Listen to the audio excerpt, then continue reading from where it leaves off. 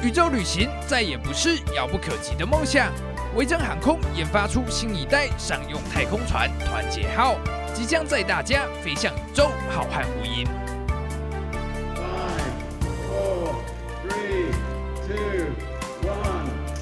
发表会上，在维珍集团执行长查理德·布兰森的孙女用奶瓶打了太空船一下之后，他正式向大家宣布，私人宇宙旅游的时代来临了。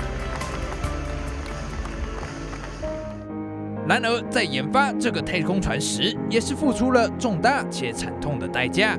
2014年，维珍的太空船在试飞时，因为人为疏失，导致飞行员一死一重伤，引发国际社会关注。对于这件事情，查理德·布兰森也做出了回应，表示，在没有做到100%的安全之前，是不会让太空船载人的。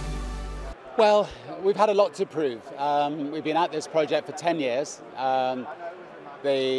What happened 15 months ago, literally we were all in tears here. The safety experts, can tell me when they feel it's 100% safe for us to fly and then for people to fly.